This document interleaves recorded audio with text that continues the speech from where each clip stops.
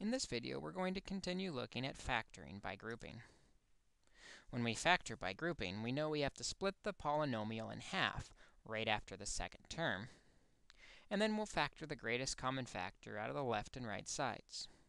Our hope is we'll end up with a matching binomial GCF.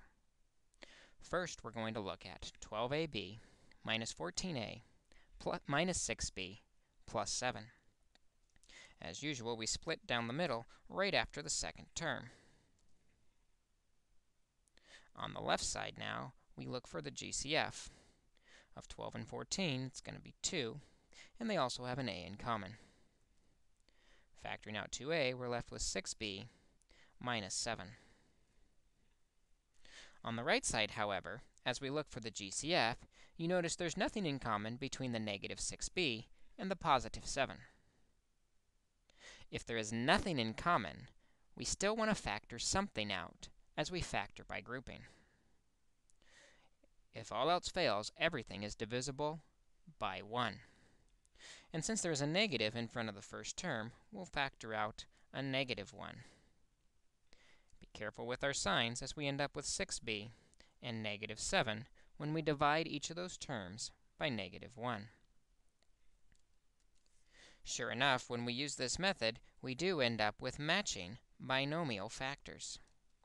6b minus 7 becomes our first factor, and 2a minus 1 becomes the next factor. We have now factored our polynomial. This next example has a very similar theme to it. We have 6x cubed minus 15x squared plus 2x minus 5.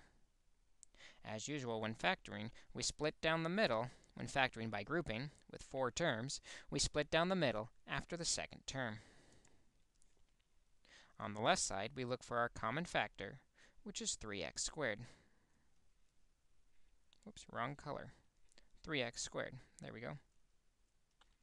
When we factor 3x squared out, we're left with 2x minus 5.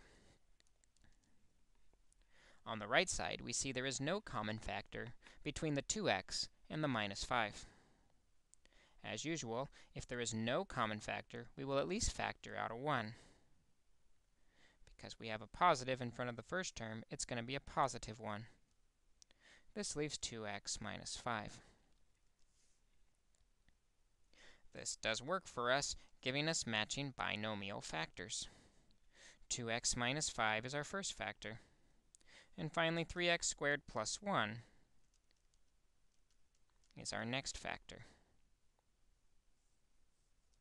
When factoring by grouping, if there's no GCF, we'll simply factor out a 1 as a factor and continue on as always.